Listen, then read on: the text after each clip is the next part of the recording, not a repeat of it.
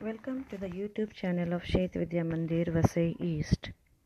Myself Philomena teacher, your S.st teacher. This video is of chapter 12, Our Human Resources, part 2. Causes in rapid increase in population. What are the causes of increase in population? The first one is the death rate has decreased, whereas the birth rate has not decreased in the same ratio. And the second point is lack of education. Due to advancement in the field of medicines, the death rate has decreased rapidly, whereas the birth rate has not decreased in the same ratio. Due to lack of education, birth rate cannot be controlled. The difference between birth rate and death rate is called growth rate. Population distribution. Let us know how our population of our country is distributed. The total population of India is nearly 1.22 billions. It is not equally distributed. While some regions are thinly populated, means very few people live there. Others are thickly populated, means the number of people staying is high. The regions with more facilities are thickly populated. The areas with less facilities are less populated. The plain areas are densely populated. These areas have fertile land and irrigation facilities. They have a developed means of transport and communication and other essential services.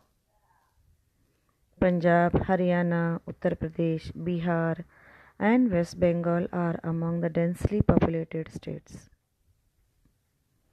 Plateau areas are less populated.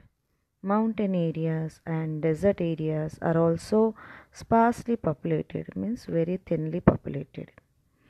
The delta regions are thickly populated as there are fertile areas.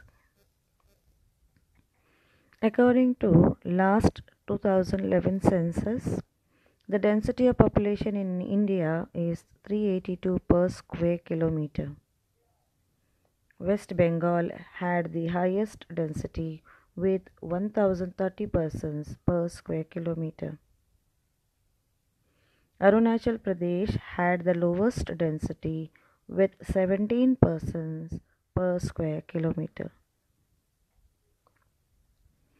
The following are the steps have to be taken by the government to face the problem of sparse population.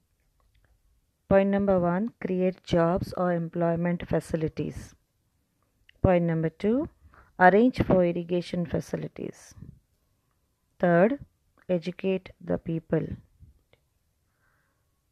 Fourth, open more schools, colleges and technical institutes. Fifth, improve transport and communication facilities. It is not the number of persons, but the quality of persons that counts. A large part of the population is dependent. The adult population is only 56%, and a large number of this percentage is unemployed. Therefore, our national income and per capita income is low. The government is making efforts to raise the standard of living in the following ways. Schools and colleges have been opened.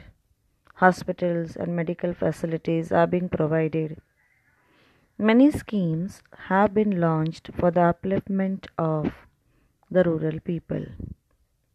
The Ministry of Human Resource Development has been established to deal with this problem.